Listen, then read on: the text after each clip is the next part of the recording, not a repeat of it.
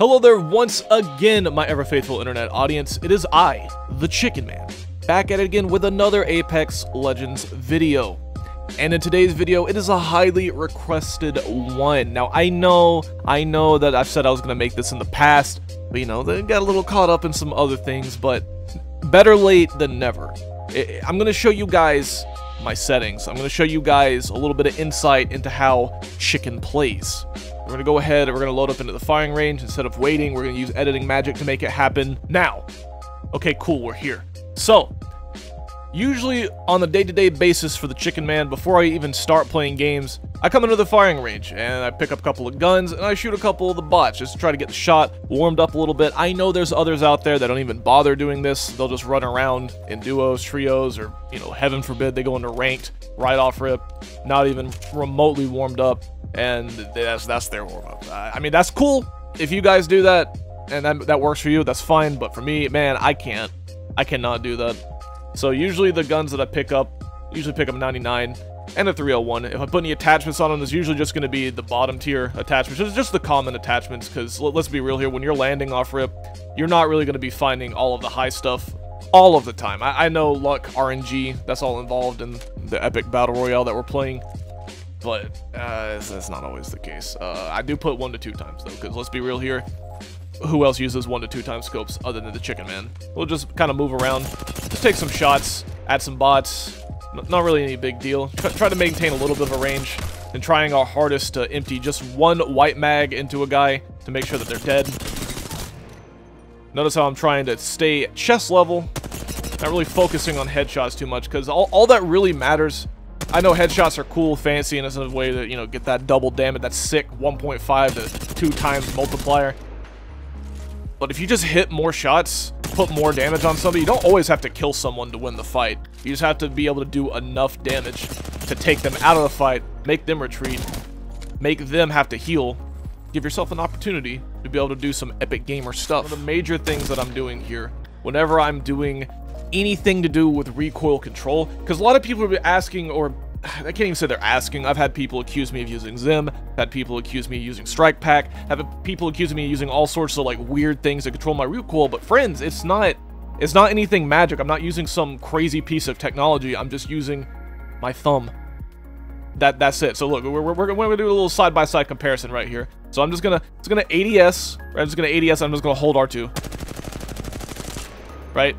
See how it just kind of goes up in that way? I'm not hitting the stick at all. This is just me holding R2. I'm just ADSing, holding R2, firing the gun, right? Now I'm actually going to try to manage the recoil. I'm just going to hold down on the right stick just a little bit, okay? Just a little. I'm not going to do anything crazy to overcompensate. I'm just going to, you know? It's a lot tighter right there. It's not that great on the back and forth, the left to right, but at least it's not going straight up into the air. That's all you have to do, just slightly down on the right stick to help manage recoil. Same thing with the 99, you know, do without it, just go straight up like that. But we hold our stick down just a little bit. It's a lot more manageable. Sometimes I do overcompensate a little bit because the recoil, it is a little bit random every single time if you're not trying to manage it. It is a little random every single time. But try to do everything you can to mitigate that. Just hold down on the right stick. That's it. That's all you got to do. It's nothing magic. No secret technology is being used here. It's just literally my thumb, friends. This is just my thumb. So now that I've shared my warm-up routine, it's time for what you all came here for, my settings. We're going to be going over every single setting. I'm not going to leave out any details here, okay? So we're going to go right into it. Settings. Interact prompt style right here. I don't need all the information about the weapons in the world. You don't. After you've played this game for a little while, you kind of know what everything does. So, compact. It's less stuff taking up your screen. Whatever you do, go over a weapon, and it gives you its whole, like, bibliography. I don't need that. Button hits. I don't really need them on anymore. I know what all my abilities do, and I know what buttons my abilities are tied to, so I don't need that taking up space on my screen, so I have that set to off. Next thing we have is the crosshair damage feedback. I like getting the X with a shield icon. I like having all of that little bit of information right there, knowing what armor the person is on when I'm doing the damage to them. That little bit of handy-dandy information is a difference maker in fights. Knowing exactly how aggressive or how passive you should play, depending on what type of shield the enemy video gamer has. Damage numbers, I got both. It's combined for all damage. Little floating numbers for each event. I know some people, I can't even say some people, like literally everybody I know plays with both. It's just, honestly, it's just the best. Ping opacity, I like having it faded because if it's in its full red, the full ping itself will sometimes get in the way. Having it fade a little bit will let you see through the pings just in case there is a lot of stuff happening at that moment in time or your teammates are pinging like crazy. At least you'll be able to see a little bit more. I say a little bit more, but it can still get a little confusing sometimes. Obituaries, obviously you want to know who's dying in the lobby. You want to see things that are happening because you're not always going to be hearing the gunshots, so it's nice to know when people go down, how they went down. Having that bit of information can help you when you are going into a fight, seeing if there are, say you want a third party something, right? You hear two teams fighting. The only way you're going to know if people are going down is if you, well, I mean, you have a really trained ear or you have those obituaries on. Mini-map rotation, I always like the map facing the same way and then my icon moving accordingly, so I don't like the whole thing. Like, for some reason, having that in the corner, having everything rotate like crazy, it like gives me like motion sickness. I don't know why. I don't know how to explain that. It's just how it is. Weapon auto cycle on empty. This has actually gotten me killed a lot of times back during Season 0 when I had it on. Because sometimes I don't want to swap to the next thing. If it has empty ammo, I'm aware of that. I get that. I would just rather want to swap myself. I want to swap manually. Auto sprint, it's just one of those things where, and the same thing with double tap sprint. It's not for me. It's absolutely not for me. I've tried using it in the past when they did add it. It's definitely not for me. If you have like a broken controller, maybe I could see this, but more times often than not, you're better off just with the default way to sprint. Incoming damage feedback, got that set on 3D. I like the three-dimensional arrow. It's very nice. Taking damage closes death box menu. That is a negatory. That is a no for me. I don't want to be kicked out of the death box whenever I'm trying to loot. Me getting that loot is way more important than the game automatically just throwing me out of the menu. Because if I'm trying to loot in a stressful situation where there's already a bunch of enemy gamers around me, getting that armor swap or getting that ammo or getting that other gun out of the box is way better than me not being able to get it.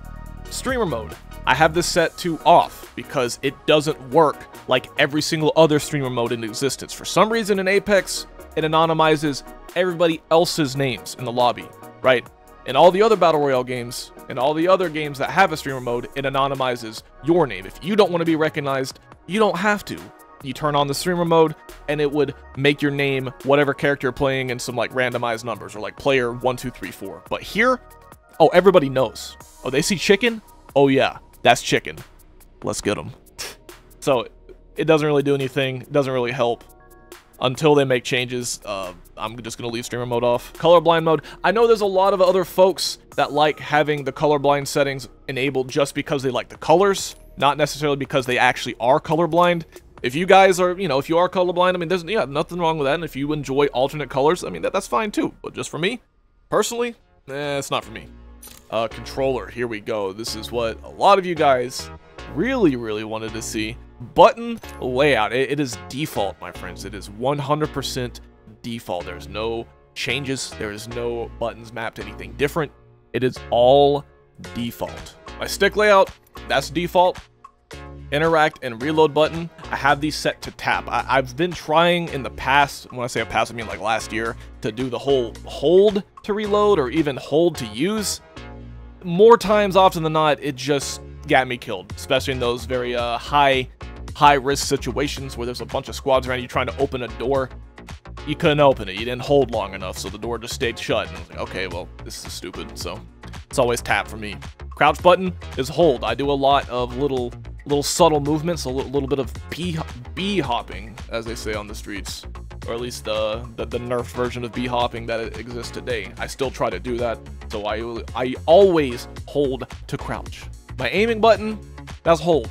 I don't know why anybody would use toggle. That's just not. I don't know. Your brain's wired differently. If you use toggle to aim, in this type of game right here. It's all very fast-paced, taking the extra second to click to get off a toggle. I don't see, man. I don't see it. My default L2 R2 button dead zones is a default because I have a scuff controller and I have the digital triggers, so they make little clicky sounds. They're little clicky clicks. My menu cursor speed usually sits around here. I wish I had like an actual number or something to give to you guys, but you're just gonna have to try to eyeball it the best you can. My look sensitivity, I have it set to 5 for just the regular, and then 4 for the ADS. I have been working on making the ADS 5, but right now I'm still playing on 4 until I can dedicate a couple of days to just get used to 5.5. But as of right now, it is 5.4. And I also have per optic settings. That's right.